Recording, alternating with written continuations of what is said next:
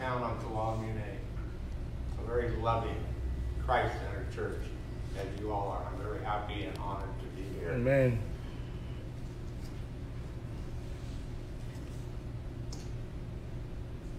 I'm going to tell you a little story about Lisa, 5 years old.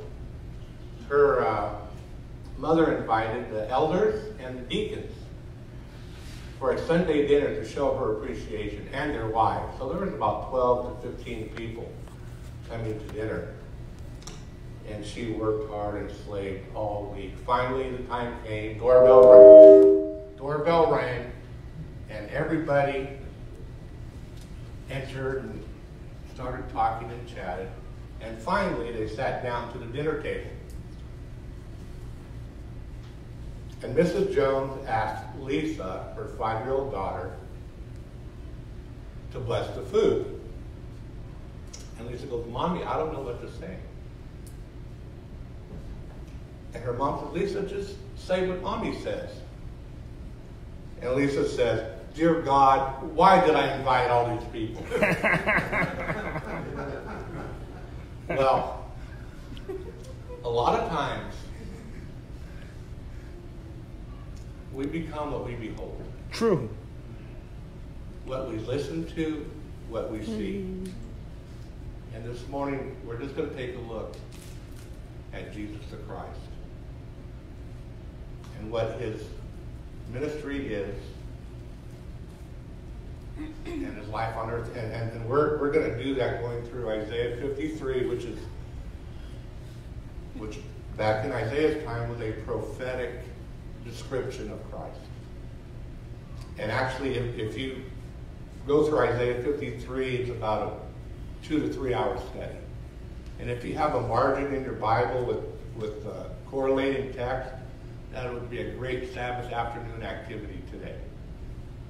Because we're just going to touch on a few points, and we're going to have a conversation. The conversation is going to be about Jesus. Is that okay?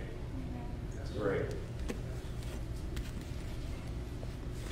And before I start, I'm just going to pray. Dear Lord, I thank you. Dear Father, I'm weak. I'm a sinner. Hide me behind the cross. Speak through me with your Holy Spirit. In your name I pray. Amen. Amen.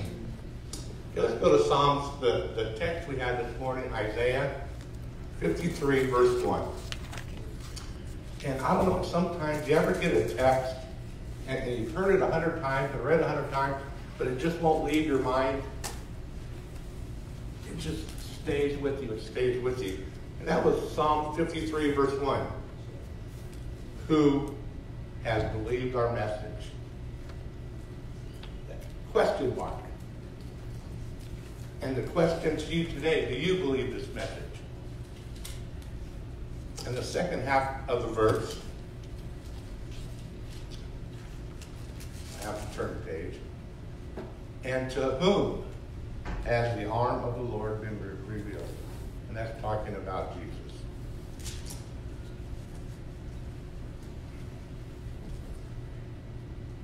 If you will, turn with me on, I have the New American Standard, Acts 8, verses 25 through 39. And this depicts the story of Philip. And actually, Philip's one of my favorite Bible characters, because he got taken away and transported by the Holy Spirit. Acts 8 what?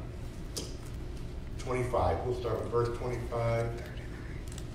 Excuse me.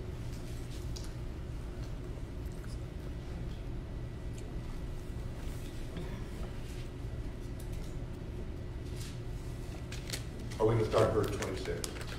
But an angel of the Lord spoke to Philip, saying, "Get up and go south to the road that descends from Jerusalem to Gaza." This is a desert road. So he got up and went, and there was an Ethiopian eunuch, a court official of Candace, queen of the Ethiopians, who was in charge of all her treasure. So this man, number one, was educated. Number two, he was a math guy. And I'm an English history Bible guy. Math and science and I just don't mix. So he was very methodical in his thinking, deductive reasoning, very, very bright. And here we see the angel telling Philip to go to this man.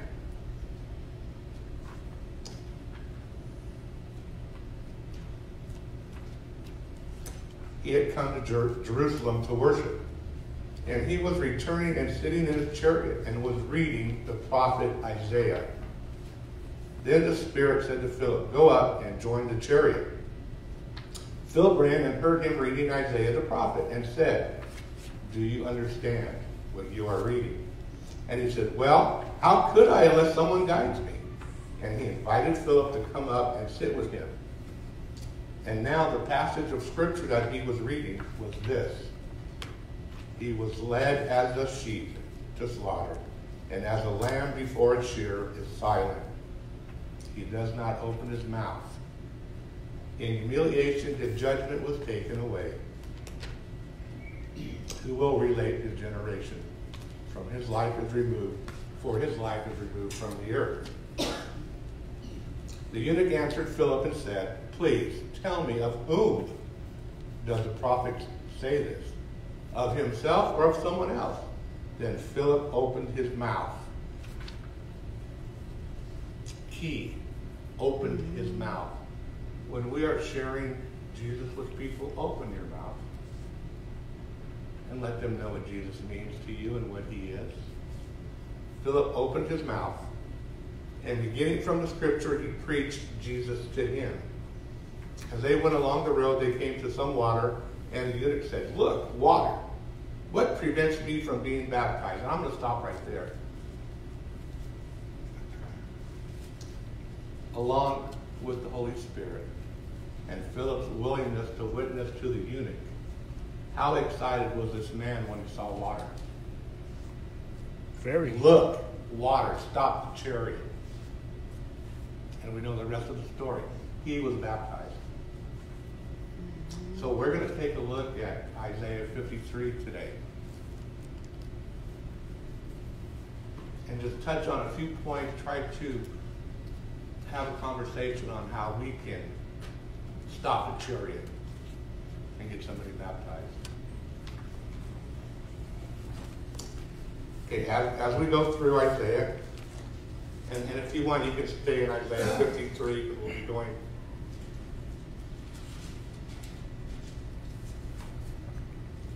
to Isaiah 53 mainly today.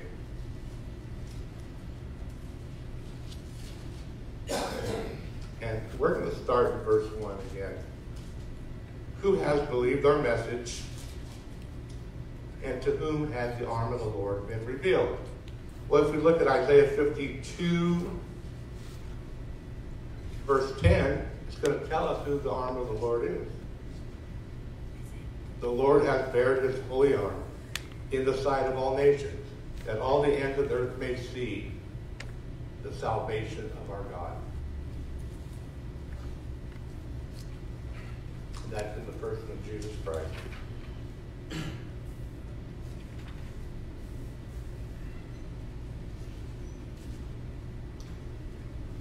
Isaiah 53, verse 2. For he grew up before him like a tender shoot. You ever see, for the gardeners out there and farmers, when you plant something and that first little shoot comes up, it's a baby plant, right? Mm-hmm. Tender, pristine. That's talking about the birth of Christ coming as a baby.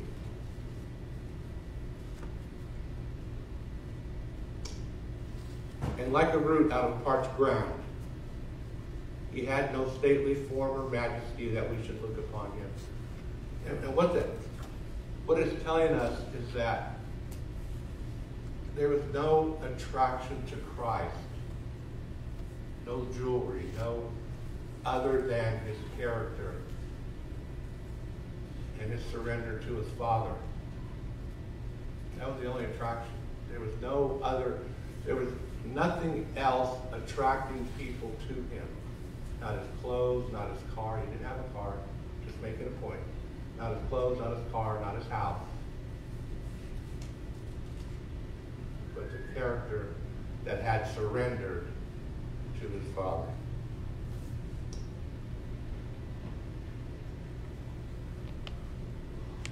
He was despised and forsaken of men. I just want to stop here a minute. We look at the ministry of Jesus, the Pharisees, the scribes. The Pharisees were there to promote God. They were there to make Jerusalem a light on a hill. But when Jesus came and preached a little different gospel because they had lost their way, they despised him. They despised him so much that they tried to trap him. They tried to kill him. They tried to stone him. He was despised by his own. And sometimes, and I don't know about you, and I know it's happened to me, has somebody said something about you that just wasn't true? Mm-hmm. Man, that's horrible. It hurts. And not only that does it hurt, it could have consequences. You could lose a job. You could go to jail. Mm-hmm. You could lose finances if somebody spreads rumors and lies, right? Mm-hmm. And this is what Jesus went through. Because they didn't know who he was. And I think they knew who he was. They just didn't like the path he was taking them on, because they didn't want to go down that path. And remember, Isaiah was written hundreds of years before Christ.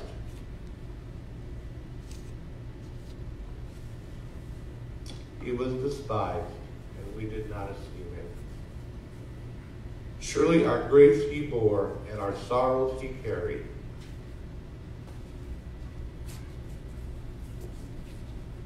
We know what Jesus went through.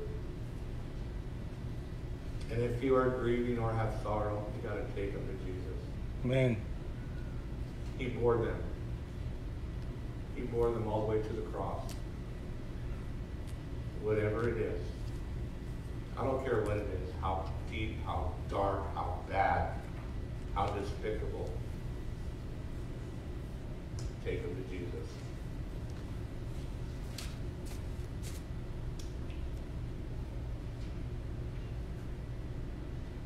A man of sorrows, acquainted with grief, and like one from men hide your face. He was despised, and we did not esteem him.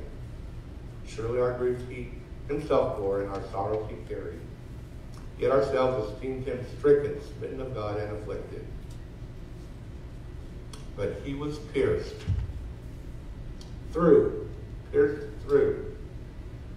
for our transgressions. He was, in your Bible, it will say bruised. The actual literal Greek translation would be crushed. He was crushed for our iniquities. And I want to talk about that in a minute. And I'm going to talk about him being pierced.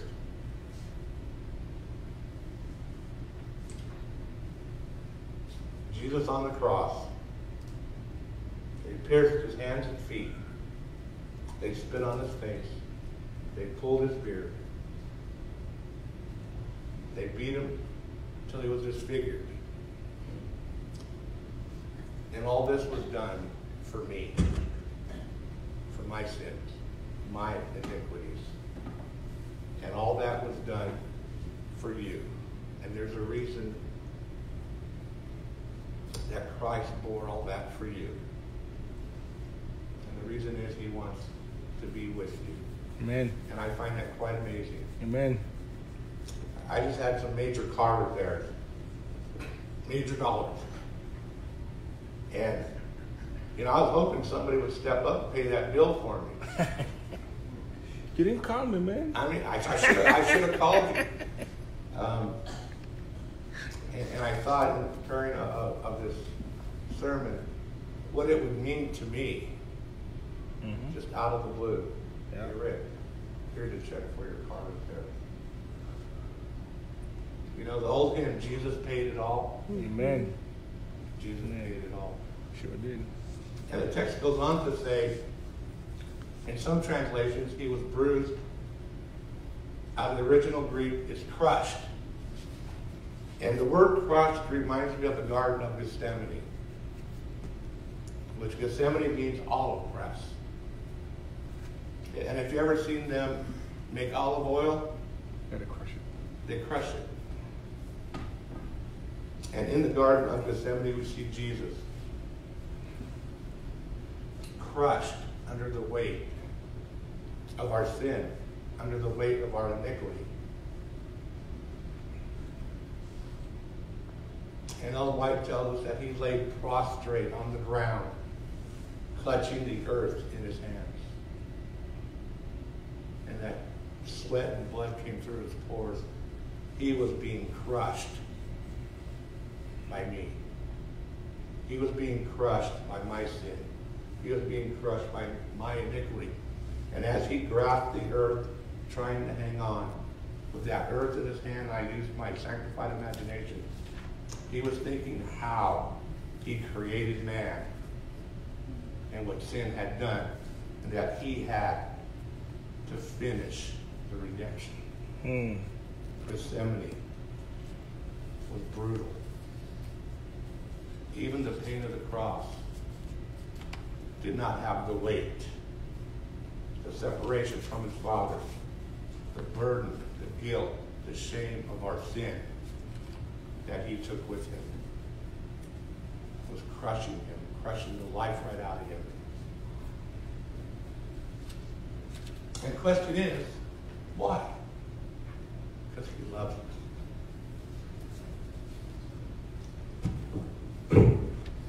Now, and we see Jesus being crushed in Gethsemane. We see him hanging on the cross, and it's all to restore us to our original state. He gave us a garden home, a home with a view. But man sinned. We know the story. Go to Genesis chapter 3.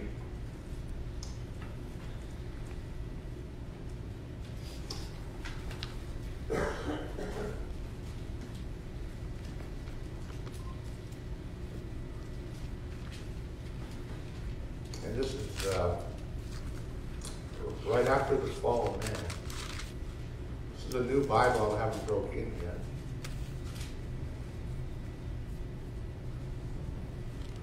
Verse 8. Then they heard the sound of the Lord God walking in the garden of the cool of the day, in the cool of the day. And the man and his wife hid themselves from the presence of the Lord among the trees of the garden.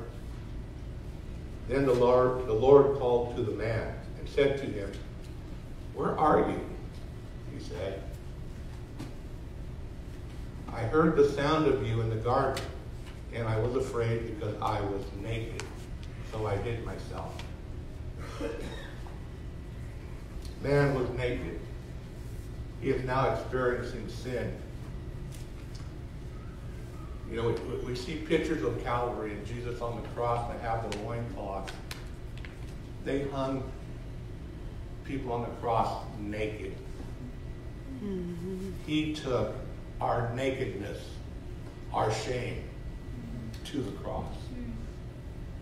My shame, your shame, Adam's shame, to restore. And not only did he take our nakedness, and in Genesis 3, it also tells us that there will be thorns and thistles as a result of sin. Nakedness, thorns and thistles. They took a crown of thorns and put it on his head. A crown of thorns. The causes of sin were taken to the cross. And a direct result of sin, you shall surely die, was taken to the cross.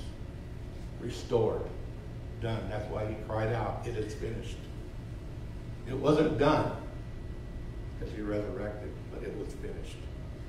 Amen. Restoration Amen. began for man. Thank you, Jesus.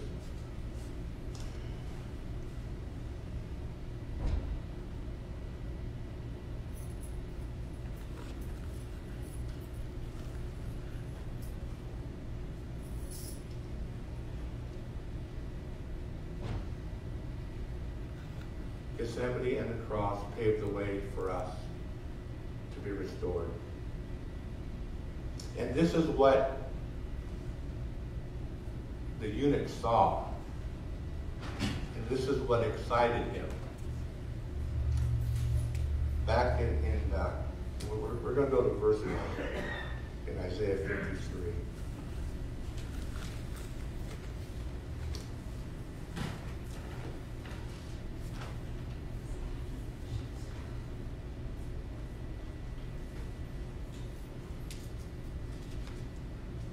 As I said, all week, this text and this verse just haunted me.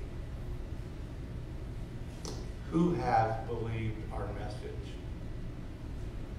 Who has believed that Jesus Christ, born of a virgin, Jesus Christ came to save our sins.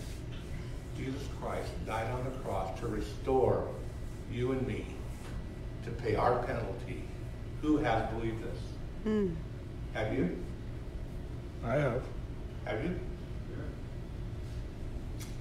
Do our lives show that we do? In what we say, in what we do. Sometimes we get caught up in doing. I call that cock-a-doodle-doo religion. I'm going to do. But if you don't have Jesus in your heart, you can do all day long. It's not going to get you anywhere. It's not going to earn you anything. But if we have a deep, adoring love for Christ, I have to love my brother. I have to love him because Jesus loved him and Jesus paid a price. And if I don't love him, I need to pray, dear God, give me love for my brother. If I'm feeding the homeless, I'm not feeding the homeless for brownie points for myself. No. Or as collecting raffle tickets for heaven, hoping my number comes up. Because Jesus loves them. And Jesus died for them. I'm going to help the homeless. And that's in everything we do, our tithe paying. Brother and sister, God woke you up this morning. Amen. So grateful. Amen. And in my business, some people don't wake up. That's right. In what I do. I see them every day. You are blessed to be here. You are blessed to be breathing. Be grateful. So, in our attitude has to be one of love. We see in Isaiah 53, Christ, the arm of the Lord, as a servant to others. But not begrudgingly and not to earn points and not to do anything but to please God. And the things that we do every day, and I know, you realize I don't, but it's the desire of my heart too. I want to please God. You know, whether it's in our tithe paying, whether it's in our diet, whether it's in our Sabbath keeping, I want to please God. And sometimes, being part of the human race, what we like to do is compromise, become logical, and give reasons why God would be okay with what I'm doing that's not really pleasing. Isn't that what we do? Well, I can't do that on any other day but today. Then you don't trust God. Well, I can't pay tithe because I got to pay this bill. You don't trust God. We look at the servant in Isaiah 53. He trusted God. In so much as God resurrected him. Do we trust God that much? Who is our trust in? Is it in ourselves? Excuse me. Sinus infection is killing me. Who do we trust? Do we trust God or do we trust ourselves? And bottom line, the question is God God or are you God? Mm-hmm. Who are you serving? For me, for many, many years, the word surrender, and if you know me, you'll understand. The word surrender is not existent. I don't surrender. Ever. Not happening. Until I understood that until I surrendered to the Lord Jesus Christ, I was going nowhere. Nowhere and no how. And little by little and day by, and I'm not totally surrendered, but little by little and day by day, I'm more surrendered than I was last week. I'm more surrendered than I was last month. Amen. Because there are things we want to hold on to. Mm-hmm. They become habit. They become intertwined in who we are that are not pleasing to God. We need to get rid of those things.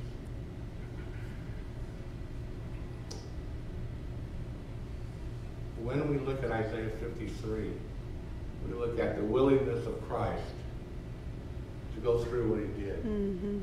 We look at the surrender to his Father. How surrendered he would have had to been, knowing that he was God. Jesus was God. And in a snap of a finger, a word out of his mouth could have obliterated everything and everybody. True. True. With no consequence. It was his judgment. So why do I think that I'm God? And it's about I. It's not about I. It's about him. Amen. And to surrender to the will of God every day. And we see this in Isaiah 53. And I highly, highly suggest today, beloved, for a Sabbath afternoon activity, if you have the margin in your Bible, just do that study. It'll open your eyes to how surrendered Christ was. Okay, we're going to continue. And I'm just going to be reading from Isaiah 53.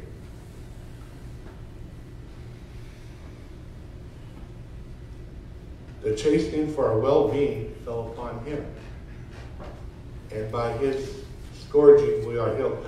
In your Bible it says stripes. Out of the original Greek it says scourging. Stripes is kind of light. Scourging means an actual beating with a whip with a cat of nine tails. He was scourged for our healing. Now that means whether it's spiritual healing or physical healing, our healing comes through who? God. Through Jesus Christ. And sometimes we lose sight of that. Sometimes, here again, surrender. If you have a health issue, surrender it to the Lord. If you have a spiritual issue, surrender it to the Lord. By his stripes are you healed.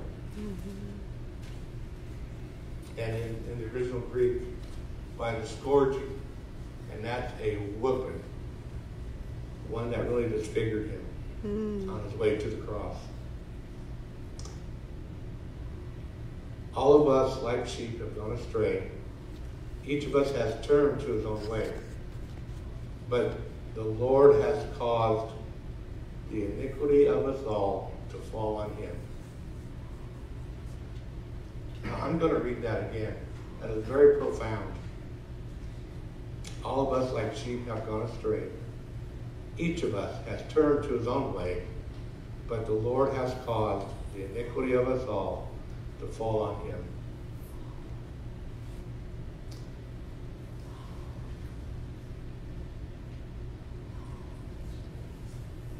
So that tells us is that by choice, Jesus took our iniquity. And he took it gladly because he loved us so much. He was oppressed and he was afflicted, yet he did not open his mouth. Like a lamb that's led to slaughter, and like sheep that is silent before shearers. So he did not open his mouth. By oppression and judgment he was taken away. And as for his generation, who considered that he was cut off out of the land of the living for the transgression of my people, to whom the stroke was due.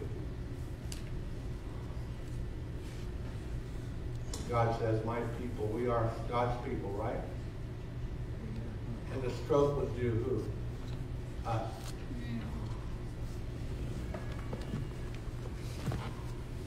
His grave was assigned with wicked men, yet he was with a rich man in his death, because he had done no violence, nor was there any deceit in his mouth.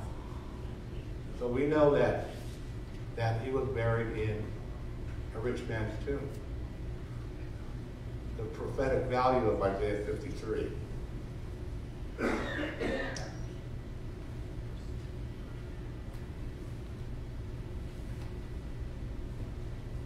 And in verse 10, Isaiah 53, verse 10, I kind of struggled with this verse for a while until God kind of revealed what it's about. But the Lord was pleased to crush him, or bruise him, if you don't have the New American Standard, putting him to grief. If he would render himself as a gift offering, he will see his offspring, that's us. He will prolong his days, and the good pleasure of the Lord will prosper in his hand. As a result of the anguish of his soul, he will see it and be satisfied. And by his knowledge, the righteous one, my servant, will justify the many.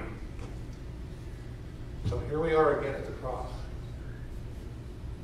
It wasn't God's pleasure for Christ to suffer. It wasn't God's pleasure for Jesus to be beaten. It wasn't God's pleasure for his son to have nails driven through his hands. It wasn't God's pleasure for Jesus to be prostrate on the ground in Gethsemane, with water and blood coming through his pores. The pleasure that Isaiah is talking about is your redemption. Amen. It was your redemption, my redemption.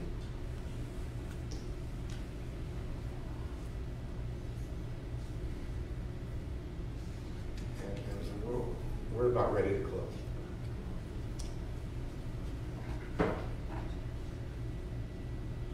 The Ethiopian halted the chariot, wanted to be baptized.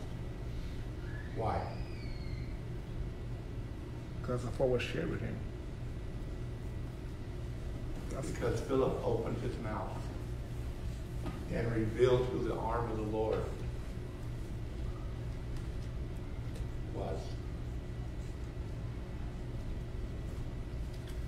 And in our daily lives and all we say and that we do we reveal the arm of the Lord? Yes or no?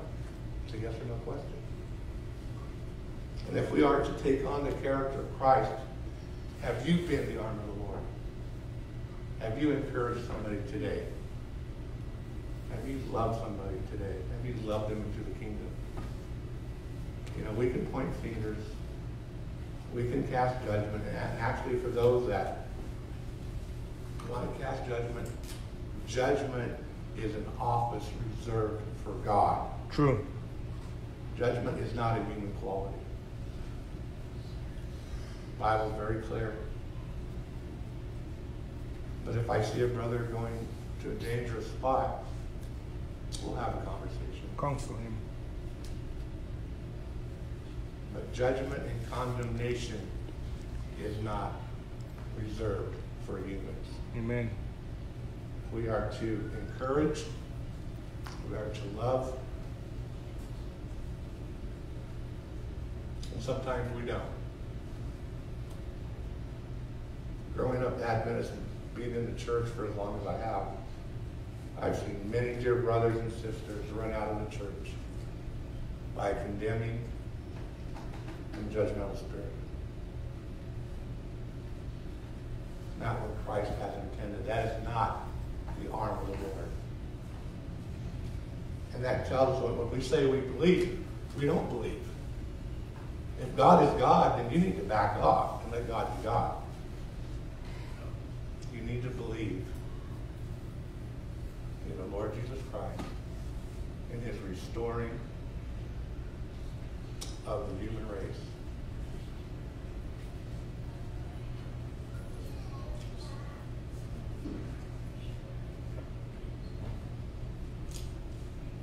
And this is the last text I'll share with you, and some of you probably know it by heart. It's one of my favorite lines. When I'm kind of down in the dumps, I kind of look over it. It's Psalms 103.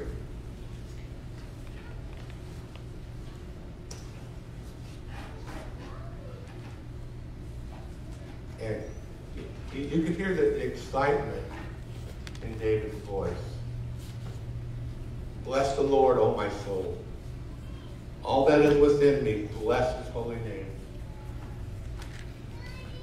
And forget none of his benefits, who pardons all your iniquities, who heals all of your diseases, who redeems your life from the pit, who crowns you with loving kindness and compassion, who satisfies your years with good things, so that your youth is renewed like the eagle.